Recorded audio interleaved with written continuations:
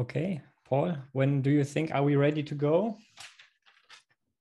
Maybe one short introduction on the meeting. So we started the meeting last year. As you know, it was the first version of the Causal Data Science meeting. This is the second one. And yeah, we are really excited to see how it is growing. So it once was an idea to start a 20, 30 people workshop. And now we had at the peaks 1,300 registrations. So yeah, really on a journey. Also, thanks to you, Guido. And yeah, so with the Causal Data Science meeting, we want to advance the connection between academia and industry. So to have more conversation, to help each other, and to advance the research, but also practical frontiers.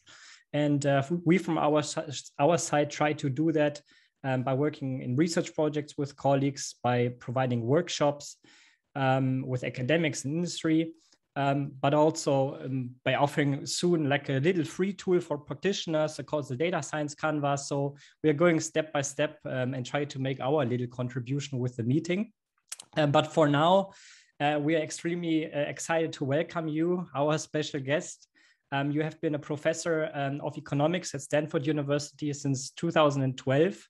You earned your PhD from Brown University in 1991 and longer served as the editor of Econometrica since 2019 already. In 2021, you were co-awarded the, now I need to get this right, Nobel Memorial Prize in Economic Sciences for your methodological contributions to the analysis of causal relationships, jointly with Joshua Angrist and David Card. By coincidence, you were born just 1 hour drive from Maastricht, one of the co-hosts here of the data science meeting. You were born in Geldrop, Netherlands. And yeah, I think with that being said, we are very thankful for you for taking your precious time to join us, and the stage is yours. Thanks, thanks, Paul. Thanks for inviting me. So you guys can hear me okay? So I'm very glad to be here. It's obviously been a very busy month, the last month, but it's very nice to actually be back to doing presentations and back to doing work. And so the theme of this paper actually fits in very well kind of with what you were describing, kind of the whole conference is about. I want to talk about some aspects of synthetic control methods, and that's kind of a very interesting area in the way the applications have been far outpacing theoretical work. Kind of in academics, it started kind of with Alberto Abadi's work in 2003, kind of where he tried to estimate the causal effect of terrorism in the Basque Country. And then he wrote some more papers in 2010 and 16. But there hasn't really been a huge amount of theoretical statistics and econometrics work on this. But in industry, there's a huge number of applications of these methods. There's lots of cases where this is a very natural set of methods to use. And as a result, people are really using these things very widely, even though that doesn't necessarily show up in a lot of the academic work. And so here, and I should actually say this is joint work with two students of mine at Stanford, Leah Botmar and Jan Spies, and Meryl Warnick, and a colleague of mine at Stanford, Jan Spies. Actually, Leah Botmar was a student in Maastricht before she started the graduate program here at Stanford. But so here we're going to look at a particular aspect of synthetic control methods and relating it to randomized experiments and to see what synthetic control methods have to offer there. So here's an outline. I want to just give some general comments, make some general comments, kind of show where this is going. Then I'll talk a little bit about the synthetic control methods in general, the way these were introduced into the econometric literature by Alberto Abadi, Diamond, and Heinmuller. Then I'll talk about the design aspect of the paper. We look at what the properties are of synthetic control methods if you actually have random assignment of units to the treatment. And we'll see that the properties there are not necessarily as attractive as you might think. But then we show that by minor modification of the synthetic control estimator, you can get back to some of the attractive properties of the difference in means estimator and the random assignment. And we show that in the end, this gives us an estimator that in arguably realistic settings is going to do much better than the simple difference in means estimator. And so, as I sort of said at the very beginning, synthetic control methods have become very widely used in recent years, very quickly after their introduction, really. And they're often used in a setting where we have a relatively small number of units. We observe both pre and post treatment outcomes for these units, and often there's only one or a single or a very small number of treated units. So the earliest application was where Abadi was interested in estimating the effect of terrorism on the Basque Country, and so he had one region in Spain, the Basque Country, that had been exposed to terrorism, and he had a bunch of regions in Spain that were not exposed to terrorism, at least not to the same degree. He was trying to estimate what the causal effect of that was on the Basque economy, using data on GDP, both before and after the terrorism, and the information on other characteristics of these regions in Spain. Another canonical example is a paper by Abadi, Diamond, and Heimmuller, where they look at the effect of some anti-smoking legislation in California, and they have data on smoking rates both before and after the regulation in California, as well as for all the other states in the United States. And the third canonical example, also in a paper by Abadi, Diamond, and Heimmuller, they're interested in estimating the effect of the German reunification on the West German GDP. So the question is, had East and West Germany not gone back together, what would have been the West German GDP relative to what it is now, given the reunification? And so they have data on West German GDP, both before and after the reunification, as well as data on GDP, on per capita GDP, for a bunch of other OECD countries. So all these cases, all these examples, there's a relatively small number of units. There's only one treated unit, and there's a modest number of pre and post treatment periods.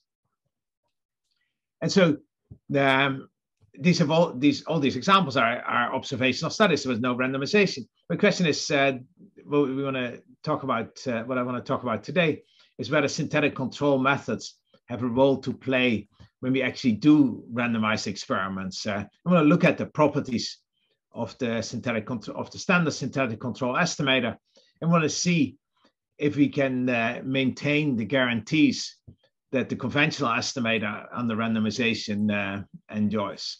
And ultimately, whether when we do randomized experiments, whether we should still look at these synthetic control estimators, even though they were intended for, they were developed for observational studies. And so I want to give a preview of some of the results here. It turns out that randomization doesn't really validate synthetic control methods. In general, the standard synthetic control estimator is biased, even if we have complete randomization, kind of random selection of the unit, as well as random selection of the time periods.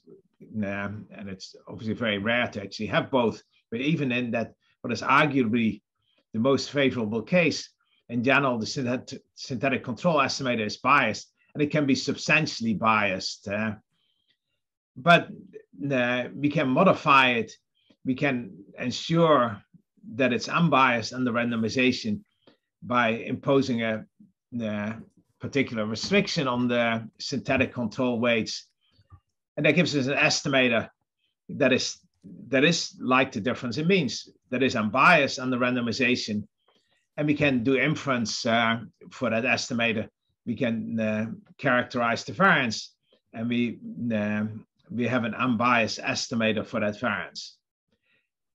That unbiased estimator is kind of a little funny in the sense that it's not guaranteed to be non-negative, but in practice that turns out not to be much of a problem. And there is some sense in which it's not possible to get an unbiased estimator without allowing for the possibility that you get a negative variance.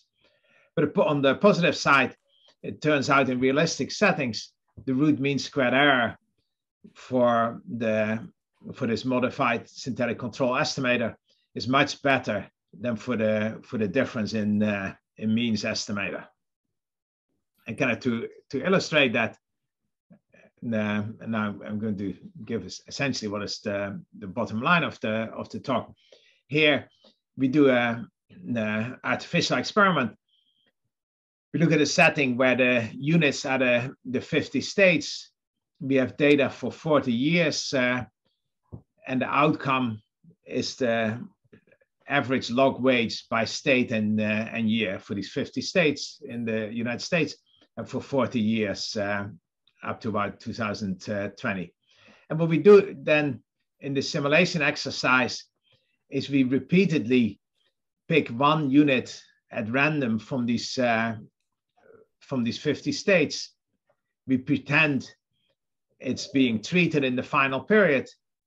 We use either this synthetic control estimator or the difference in means or a proposed modified synthetic control estimator.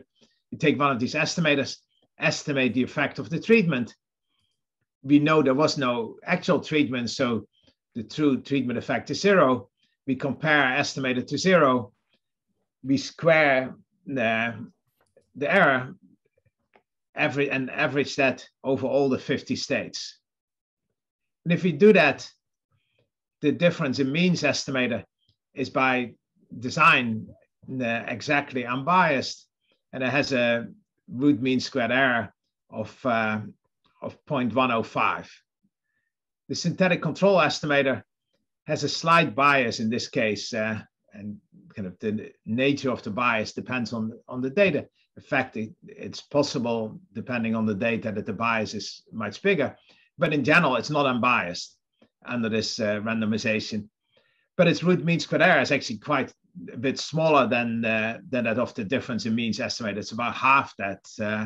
So we clearly do much better using the synthetic control estimator, but we don't necessarily have guarantees there.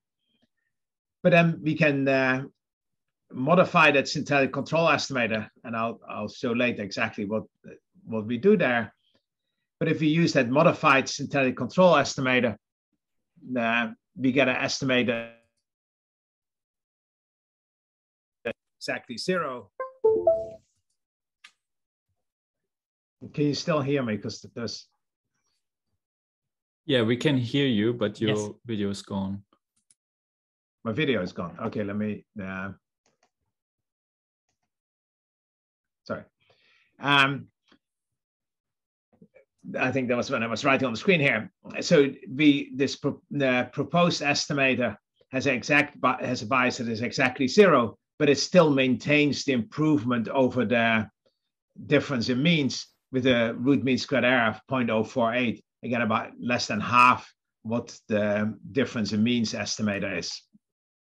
And so what I'm going to do in the rest of the talk is kind of talk in more generality about synthetic control estimators, where the bias is coming from, and what the properties are and the randomization, and then introduce this modification that ensures unbiasedness under the randomization distribution, but that in many cases does much better in root mean squared error, in a root mean squared error sense, than the difference in means.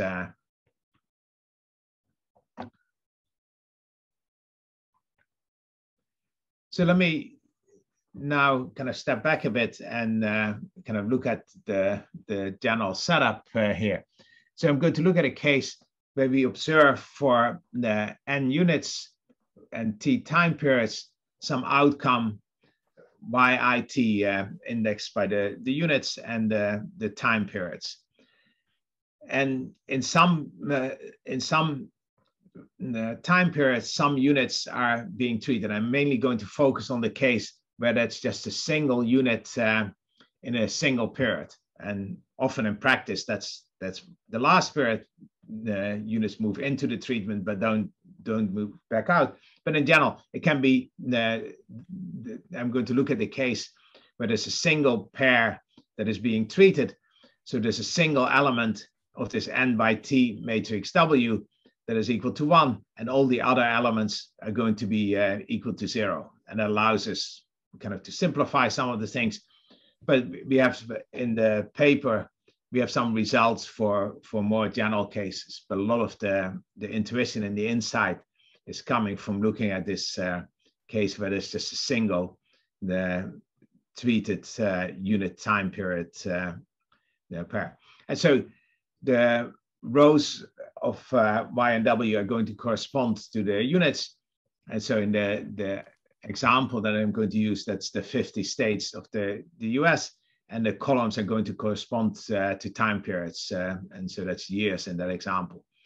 But these applications are often characterized by both n and t being relatively modest. These are not big data settings, though the observations themselves may be averages. For example, in the smoking case, so in the application here, it's average log wages, so it could actually be based on a large number of units.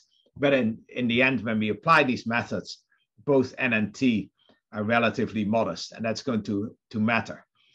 Moreover, n and t are often approximately the same size, and so that's going to also affect our ability to use particular methods. If we try to predict conditional expectations of outcomes in the last period, given the past, we're going to be doing this in a setting where the number of observations and the number of predictors is of a similar magnitude. And so we're going to need to worry about regularization. So thinking of this in terms of potential outcomes, I'm going to assume that there's no interaction between the units, whether a particular unit gets treated doesn't affect outcomes for other units. And there's also no dynamic effects. So only the period during which a unit is treated, is there a causal effect of the treatment. Both those assumptions are obviously very strong and not very realistic. The things you can do in both cases, but the insights I'm going to talk about today are not changed by having those complications, but they're harder to see. But again, if you think about the Basque Country example, clearly the terrorism in the Basque Country also affected things in other parts of Spain. When the German reunification happened, that had effects on other countries. We're going to ignore these here, and we're going to make Satva type assumptions that other units are not affected by these treatments. Moreover, we're going to assume that the effects are not dynamic, that they don't last multiple periods. Because in most cases, the treatment happens in the last period, allowing for dynamic effects is just going to change the interpretation of the results. It's not really going to change what you actually do. But for some of the insights I want to talk about, it's important that we allow for the possibility that the treatment happens in earlier periods. And to discuss that, it's easier to look at the case first where there's no dynamic effects. But this is a very active literature, and there's a lot of work going on looking at more complicated settings, including allowing for dynamic effects. And in practice, in many cases, that's very important. Not in all cases. There are a lot of cases where the effects really are just contemporaneous and have no dynamic component. And so that's what I'm going to focus on here. So given these two major caveats, we have these two potential outcomes. We're going to be interested in estimating the average effect for the treated. We could look at other effects, but again, for expository purposes, it's much easier to focus on the average effect for the treated. And so given that we see the outcome for the treated unit time period pair having been treated, what we need to do is just impute the single missing value here, the single question mark in the Y0 matrix, given all these other data. We may also have other characteristics, other covariates. I'm going to abstract from their presence as well, because it doesn't change the conceptual insights that I want to talk about here. So the statistical problem is going to be imputing this question mark given all these other observed values of Y0. I'm not going to use Y1 directly to do that imputation. I'm just going to use the observed Y for that particular unit to estimate the average effect. But it's all about imputing this missing value given the other observations on Y0. And so to think about that problem, one standard case, actually, let me go back for a moment. One standard case is to assume unconfoundedness type methods, where we take as the unit of observation the rows in this matrix. We take as the outcome the period in which the unit was treated. So if that's the last period, we take this column of values as the outcome, and we estimate a predictive model using this as the outcome and using the previous years as the predictors.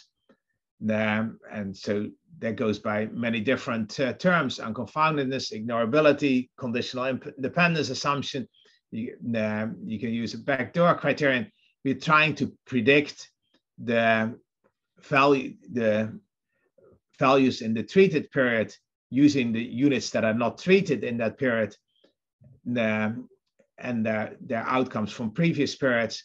We then impute the missing value for the treated unit using that estimated model. And if we use a very simple model, if we just use a linear regression model, that amounts to doing a regression on the control units of the outcome in the treated period on all the lagged outcomes, and then using that to predict the missing value for the treated unit. And what I want to stress here is, if you do that in the regression setting, and because in the modern literature, people use much more sophisticated double robust methods. But if you do this in a regression setting, you would be running a regression with the NC observations, the number of control units, in this case n-1, and it would be T regressors in that regression function. The number of pre-treatment periods T-1 plus this intercept. And so that's all good. But there's another way you could do this, which is essentially flipping the role of the columns and the rows in that matrix. And that corresponds to the synthetic control estimator. So there we're going to estimate the treatment effect by taking the outcome for the treated unit time period, and we're going to subtract a weighted combination, a convex combination of the outcomes for the other units, where we choose the weights so that in all other periods, the outcome for the treated unit in that period corresponds to the weighted average of the outcomes for the control units. And so you can imagine that if you had enough units, if you had enough control units, you would just pick one control unit or a couple of control units that look exactly like the treated unit in the pre-treatment periods. But But that's kind of difficult if T is relatively large. So we have a lot of periods that we're trying to match, and the number of control units is relatively small. And so in these settings where both N and T are the same magnitude, it's going to be very hard to find a unit that looks exactly like the treated unit. And so think about the German reunification case. If we look at the time path of GDP, it's going to be hard to find a country that looks exactly like Germany for the last 40 years or so in terms of per capita GDP. So what Abadi and co-authors said is, well, instead of looking for a single unit, let's look for an artificial synthetic kind of Frankenstein type version of Germany that is just a combination of these other countries. That's a little bit of the Netherlands, that's a little bit of Austria, a little bit of Japan, a little bit of the UK, so that that combination matches Germany well.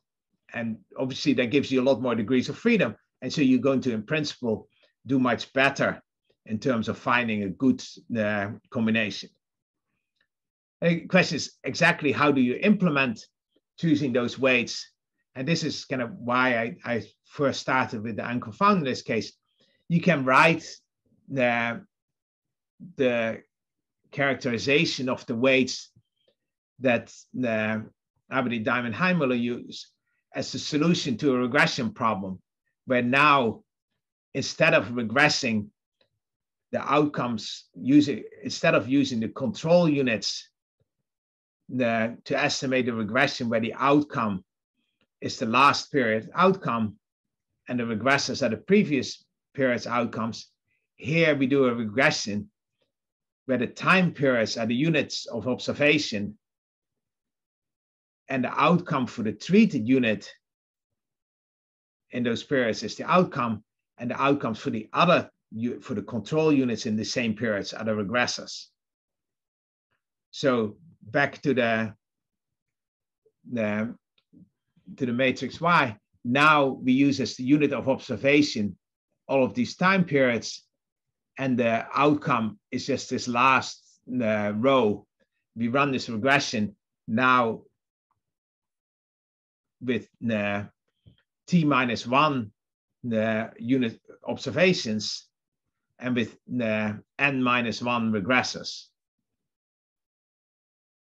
And then in the original Abadi, Diamond, Heimler paper, they impose a couple of restrictions on these coefficients. They don't just do this least squares regression.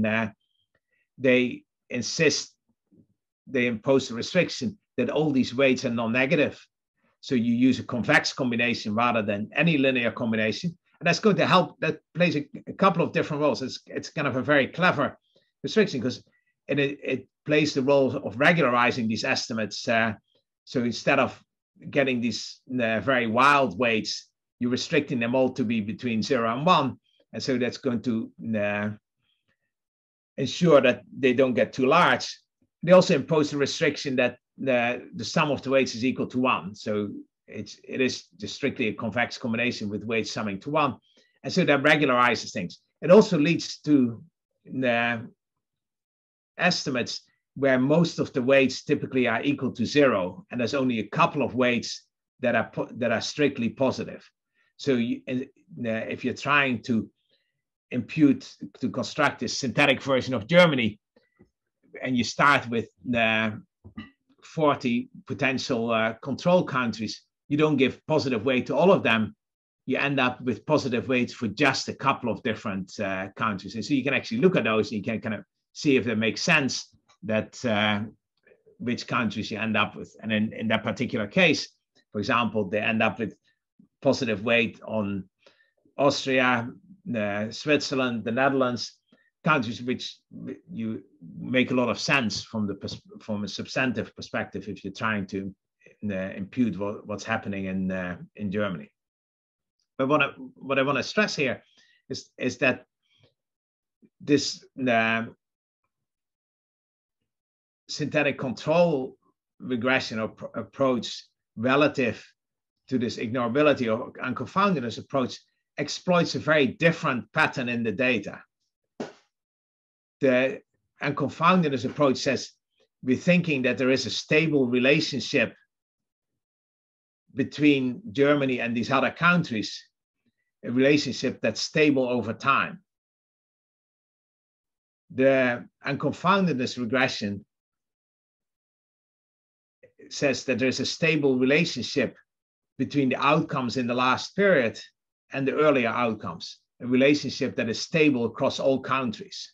That is the same in Germany as it is in Switzerland and Austria and whatever. And so they're exploiting very different patterns in the data. And kind of we're very used to thinking of having a large number of units and assuming that these units somehow are exchangeable. And confoundedness methods don't treat these units as exchangeable. They say, well, California and New Mexico are more similar over time in every time period than, say, California and Delaware or California and Florida. And so it looks at different structures in the data. Now, this is actually not the way Abadi, Diamond, Heimüller originally wrote their estimator, but in the case, because they actually immediately incorporated the presence of other covariates. But it's useful to write it this way because it kind of suggests that you could actually generalize that regression by allowing for an intercept in that regression. And so estimating the model with an intercept in there and making it a little bit more flexible, but still imposing the restrictions that the weights sum to 0, non-negative, and sum to 1. Now, I'm going to kind of look at these estimators as well as the difference in means estimator, not kind of under model-based assumptions, but under assumptions on the assignment mechanism. And in order to do that, exploiting the fact that it's just a single treated unit and a single treated period, I'm going to write the matrix W in terms of as the outer product of two factors, U and V, where U is the n factor of unit assignments. I pick a unit to be treated, and V is the T factor of time assignments, where I pick a particular time period to be subject to the treatment. And so the estimate I'm going to focus on most is just the average for the treated. So I just pick only the treated unit and the treated time period and look at y1 minus y0 there. So even though this is written as a sum, in the end, it's just the treatment effect for a single unit time period pair.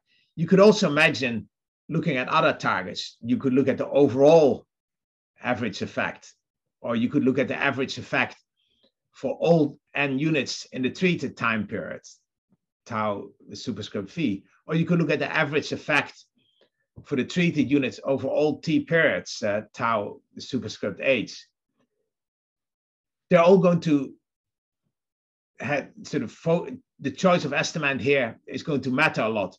All of these last three are going to be harder to estimate than this first one. So we're focusing initially on this particular target, but the choice of the target here matters. And you could well imagine that substantively, you're more interested in tau with superscript v, the average over all units, but that's going to be much harder if there's heterogeneity in the treatment effects. And in many cases, it's not really clear why that would be an interesting thing. In the German reunification example, we're interested in the effect on Germany. It's not really clear what it means for the Netherlands or other countries to be treated there. And so I want to look at two assumptions here on that assignment mechanism. One is that I randomly picked which unit was going to be treated. And second assumption is I randomly picked which time period was going to be treated. Neither of these assumptions is necessarily in line with the way synthetic control methods were originally introduced because it was very much for observational studies.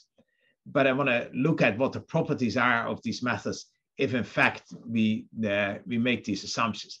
In particular, the second assumption is very unrealistic because it's almost always the last period or the last few periods that units are treated rather than periods in the middle. At the same time, I think it's a very important assumption to consider because a lot of the attractive properties from synthetic control estimators come from the fact that the treated period in some way is like the other periods. We're assuming that there is this stable relationship between units in it's a stable relationship that is the same in the treated period as it is in the other periods. And one way to formalize that is to say, well, the treated period was just randomly drawn from from all possible periods. And that makes it, at least in expectation, the relationship there is the same as it is in other time periods. Now, kind of here are a couple of very simple estimators, not synthetic control estimators yet. We could look at just the difference in means. We could look at the average using only the outcomes in the treated period. So we could average, so the first estimator, we take the treated outcome for the treated unit time period pair, and we subtract the average of all the other pairs. In the second one, we only estimate the outcomes for the control units in the treated period.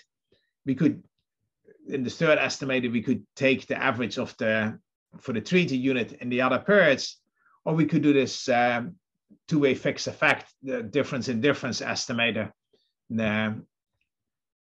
And we can look at, I'm going to look at the properties of these estimators under the two assumptions. And so in general, the simple difference in means estimator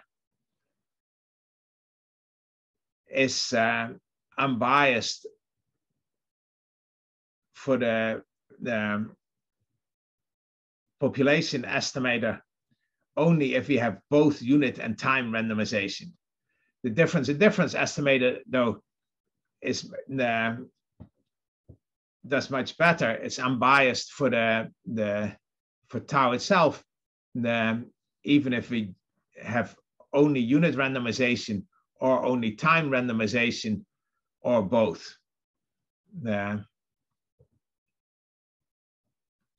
Okay, so now let me kind of introduce a more general class of synthetic control estimators.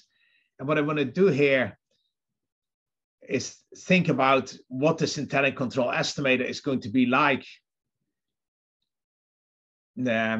depending on which unit is selected for the treatment and which time period is selected for the treatment.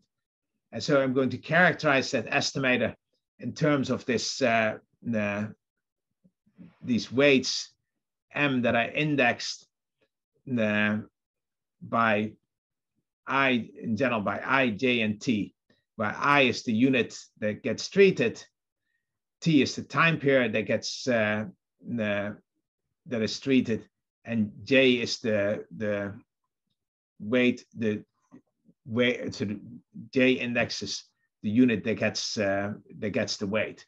So I'm going to estimate the average effect as a linear combination of outcomes YJT, where the T is the treated period and J runs for there's an index that runs over all units when the unit I is the treated unit. So M, say M1 to 5 is the weight that unit 5 gets if the treated period is period 5 and the treated unit is unit 1. And so we're going to choose these weights in order to minimize some objective function that is based on all periods other than the treated period. And so that's kind of in line with the synthetic control estimator, but allows us to consider a more general class of estimators. There's two restrictions we always impose. Kind of the weight for the unit that's being treated is always equal to 1. The weight for all the other units is non-negative, and it's going to sum to 1. Then within that general characterization of this class of synthetic control estimators, the original Abadi-Diamond-Heimüller synthetic control estimator imposes 2 more restrictions. One, that the intercept there is 0, and second, that the sum of the weights for the control units is equal to -1, which means that the sum, given that the weight for the treated unit is equal to 1, it means that the sum of the other weights, the total sum of the weights is equal to 0. So all I've done so far is give a much more complicated way of characterizing the synthetic control estimator, but doing it in a way that allows us to look at the bias and the properties of both this estimator and other estimators. And so the modification that I talked about before was that we allow the intercept to be different from 0. But I want to introduce one more modification. In addition to having the weights over all control units sum to 0, also when I have the weights over all over all treated units sum to 0. And what that is doing is saying that in the standard synthetic control estimator, it may be the case that some units get used as a control much more than other units. So let's kind of think of the units being the 50 states in the US. Let's kind of think of the matching essentially based on proximity. And maybe that Kansas gets used as a match both for states on the East Coast and for states on the West Coast. So it may get used as a match much more than, say, Alaska, which is way outside. And sort of Alaska is never really a very good match for any other state. And that creates a problem. That creates a bias because Alaska doesn't get used as a control as often as it gets used as a treated unit in the randomization. And so what this restriction is going to do is say, well, if you have a randomization distribution where there's a 1 in 50 chance that Alaska gets used as a treated unit, we also need to have it used as a control 1 in 50 times. We can't have a unit that is possibly a treated unit that doesn't ever get used as a control. And that's what this restriction imposes.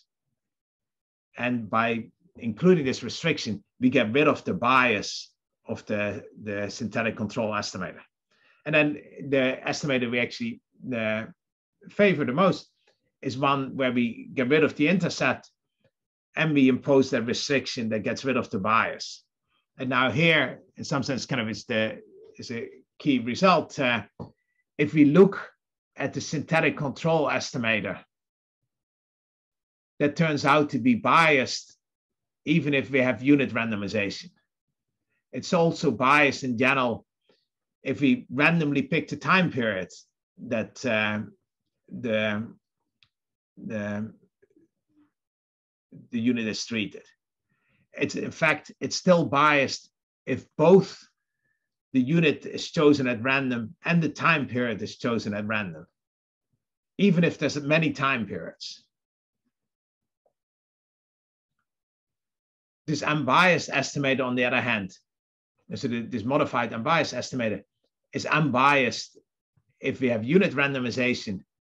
It's also unbiased if we have just time randomization, but there's many time periods. And it's unbiased if we have both unit and time randomization, or both unit and time randomization and a large number of time periods. The only case where it's not exactly unbiased is if we only have the time randomization and we have a small number of time periods.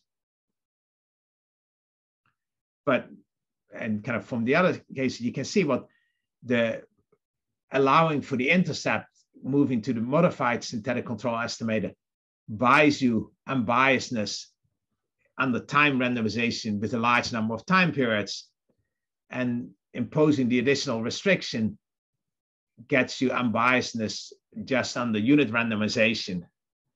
And the modified unbiased synthetic control estimator has both of these properties. So it's unbiased in all the cases where one of the other estimators is unbiased.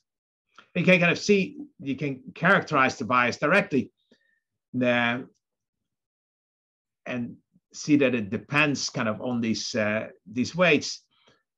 And the restriction we're imposing here is that this set of weights is equal to 0, and so that gets rid of the bias.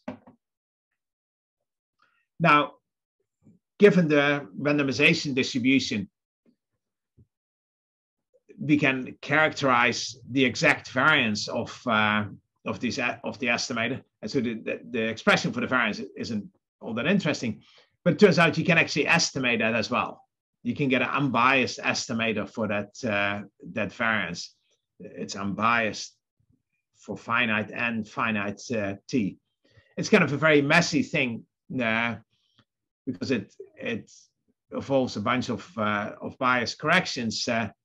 But if you actually use the weights corresponding to the difference in means estimator, where all the weights are 1 over n minus 1, then you get back to the standard variance estimator. So it kind of does have some intuition that this is actually the natural estimator.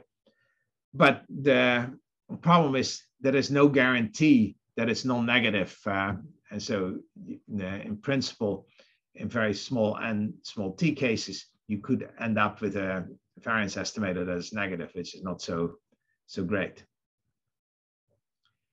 Now, let me kind of end with some simulations here for this for these estimators. So here we went back to these state year data. So we have data for 40 years for 50 states. We looked at a couple of different outcomes, and we did these placebo experiments to see how well these estimators did in terms of root mean squared error relative to the difference in means estimator. And so we see that kind of both for log wages, we do substantially better. For hours, we do, the improvement is not quite as big, but it's still substantial. And similarly for unemployment rates, we do considerably better than the difference in means. The variance estimator does very well. We end up getting very close to the variance of the estimator across the simulations. So let me wrap things up here. So what we set out to do is kind of understand whether the synthetic control estimator had a role to play if we actually had a randomized experiment. And it turns out these estimators can be very useful there. They can do much better than the difference in means estimator in terms of root mean squared error. But the standard version of that does come with some problems, that there could be a bias, and so it doesn't come with the guarantees that the simple estimators, the difference in means estimator comes with. And so we figured out a way of getting rid of that bias, and now we have an estimator that, just like the difference in means, is always going to be unbiased under randomization, but that has a much better root mean squared error than the difference in means. And so whenever you're doing experiments with very few treated units, so that you may not have enough data to get